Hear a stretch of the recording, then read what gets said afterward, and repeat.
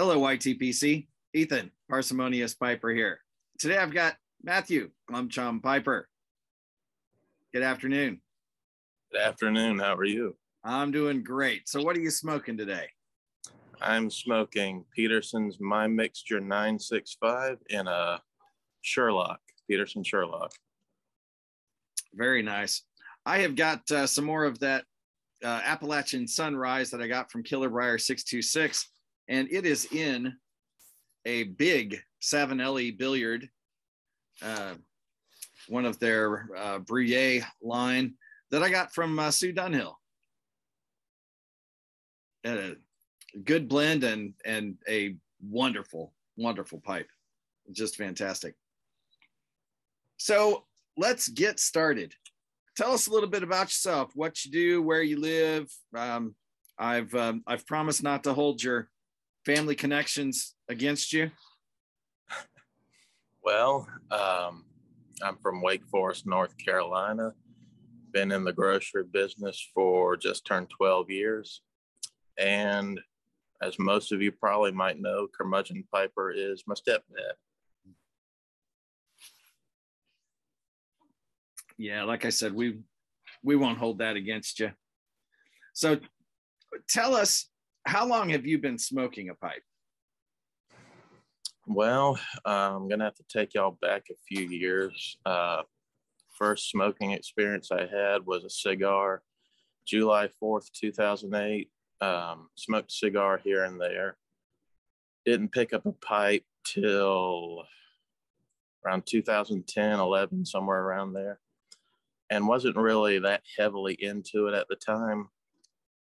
But over time,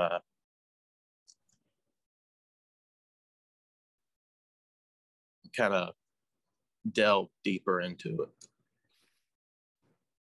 So what really got you interested in pipes versus cigars? Well, Doug back years ago when he started smoking a pipe, he was smoking cherry blends and all that, and I just thought pipes were cool.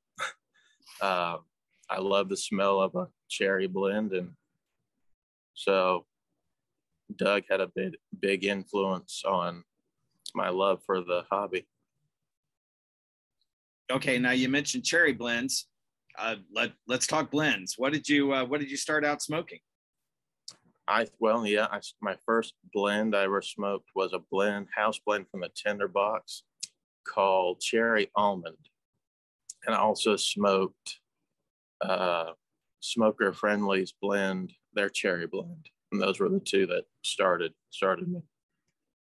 Now, I have not had either one of those. Are they wet, goopy aromatics or pretty decent? The Tinderbox one is pretty well dried out for the most part. It's not that moist. The Smoker Friendly one is maybe a tad goopy, but it's not a bad smoke. Okay. Yeah, I said I haven't tried either one of those. My wife pretty much only likes cherry blends in terms of the room note. So I'm always on the hunt for something that she can tolerate and I can stand smoking. Yeah. You have to give one of those a try. Well, a lot of us get started on aromatics. What are you smoking now? What are your favorite blends or types of blends? I'll smoke anything. I'll give anything a shot, but I mainly smoke English and Virginia blends. I've had a handful of each of the genres of tobacco. My favorite English now is the 965. I love the light of key is not at the forefront. But I think it's the brown Cavendish in it that really makes the blend that I really like. Yeah. Virginias, I've had Union Square by GLP's, Stockton. Actually, the first two Virginia blends I had were University Flake and Sherlock Holmes by Peterson. Now, have you tried any of the really dark uh, Virginia tobaccos like the black or brown Irish twist yet? Not yet. Not yet. We'll have to remedy that. We'll fix you up. I used to say I didn't like Virginias until I tried those, and well, it turns out I just don't like the light grassy hay or honey type Virginias. I do like the really dark stuff, and yeah. Those ones are both they're tops on my list. So we'll have to see if we can set you up with some there. All right. But yeah, that 965 that is definitely good stuff. Yes, it is. And I'm just waiting for Peterson to say, "Hey, we're releasing a 1938."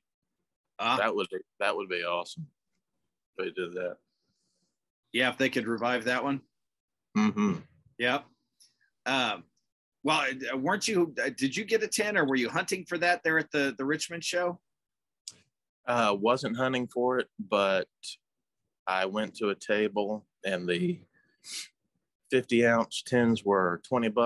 100-gram tins were $40, and the guy only had one, and I've only had one bowl out of that whole tin.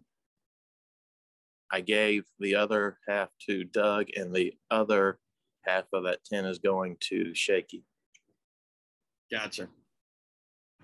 Yeah, I thought I remembered you either looking for it or buying it or something when we were up there. Yeah, that's one that I have not tried any of the old Dunhill versions of anything.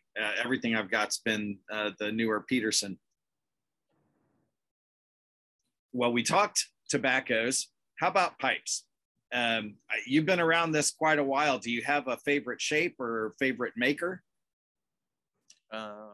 Folks, we had some technical difficulties there. My ISP just bounced me. So let's jump back into this. I was just asking, you've been around this for 10 years, whether you have got a favorite pipe shape or manufacturer, favorite carver, that kind of thing. My favorite brand would have to be Peterson. I like this calabash, I guess you'd call it, Dublin shape. It just fits comfortably in the mouth, comfortable to hold. P-lip doesn't give you any tongue bite, just a smooth, cool smoke. The artisan pipes, I like the stuff Simon at LCS Briars puts out. He's a very talented individual. Also, the Asikian pipes are very beautiful pipes as well.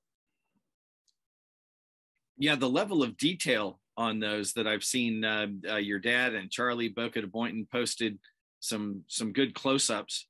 The level of detail on those is really, really pretty incredible. They are. But yeah, I think Simon is approaching his 500th pipe, I think now. Yeah, close to it. And yeah, some absolutely very, very creative stuff. YTPC. How did you find the YTPC? What got you into watching videos, and what made you get on this side of the camera? Well, have to go back a few years for that. When I first started smoking a pipe, of course, as many people might have done, I go to YouTube and look up how to pack your bowl so it doesn't clog up or anything like that. And I come across a couple channels, 3 channels actually. Tom, Northwest Pipe Smoker. John Harden's channel, Matches 860, and Chris, Mutton Chop Piper. And those were the 3 that I mainly watched. And I saw a few other people had some videos out there, but I didn't really delve that deep into it. Didn't know it was called YTPC at the time. Fast forward a few years to this year, and I was at my parents' house, and Mom was watching something on her phone. I said, "What you watching?" She said, "Oh, one of Doug's videos." And I said, "Oh, that's cool."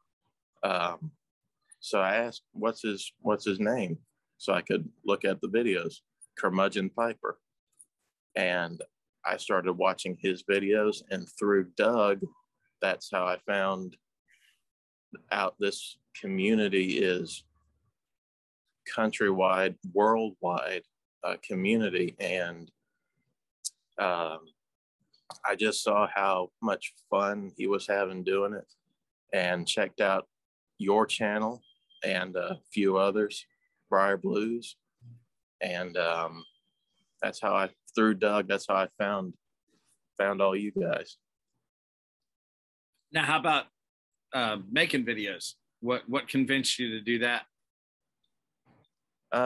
Wasn't really sure if I was going to or not, but like I said, I just saw how much Doug was enjoying it, and just I figured do one video, see what happens, and was overwhelmed by the response from everyone. Everybody's very welcoming and very, very nice people. Yeah. Now, I know you covered this on one of your videos, but for any of my viewers who haven't seen it, tell us about your channel name. All right. Well, my channel name is Glum Chum Piper. The reason behind that is, I guess, back a few years, I didn't have the happiest personality or demeanor. And so a couple of friends of mine who I worked with gave me the nickname Eeyore. And so that stuck. And I wanted a channel name that was kind of unique to me, that I knew didn't sound like anybody else's name. And so I thought of that nickname, and I like, what do you think of when you think of Eeyore? He's always gloomy. So he's glum. And the next word that just popped into my head was chum. I was like, oh, that's got a nice ring to it. A little rhyme. Yeah. And went with it, stuck with it, thought about changing it, but I guess a week or two into it, that's how everybody knew me. So just stuck with it. Well, I like it. It's definitely unique. For those of you watching, in case you're interested, he's starting to do some live streams. They're not scheduled yet, so you'll need to go subscribe to him and hit that bell icon so that you get notification whenever he happens to pop up live. If I'm not mistaken, you've dragged Jen, your girlfriend, into a couple of those, or at least one of them. Yeah, she did one with me, and she is possibly going to do a few more with me in the future. Oh, that would be absolutely fantastic. With the YTPC, you mentioned everybody being so welcoming. What is your favorite thing about it? What keeps you hanging around, watching and making videos? The community, the fellowship. And I've said this before on a couple videos. Part of the reason of me joining, the main reason, was to possibly make new friends. And I've met some wonderful people, and I've done just that. Yeah, it really is. It's a fantastic community. When you first see it, you might be tempted to think that there's something artificial about it, but there really isn't. There's just a lot of genuinely nice guys. Mm-hmm. Yes, what you see is what you get with everybody. So we've done quite a bit of talking about pipes. Outside of pipes, what do you like to do? What are your hobbies? What makes you tick? Well, I'm into music. I sing in the church worship team, and I attempt to sing bass. I used to run sound for a local quartet for a couple of years, and also tried joining another group on the bass position.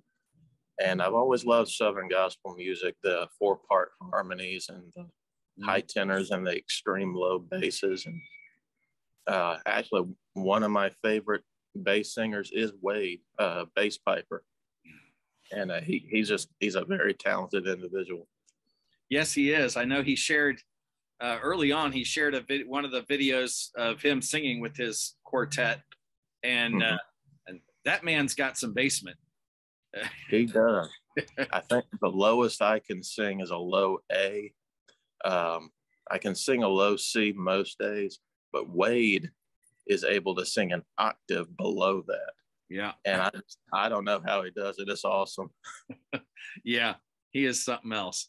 That certainly is.